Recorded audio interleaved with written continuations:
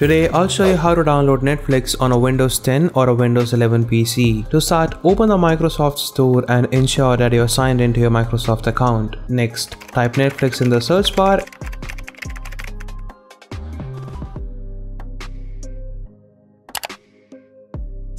and press the blue install button to download it on your PC. Within a few minutes, Netflix will be installed on your PC, and similar to any other Windows program, you can pin it to your taskbar. Open Netflix, sign into your account, and you can now start watching content. If this video helped you in any way, then feel free to drop a like, take it easy, and I will see you soon.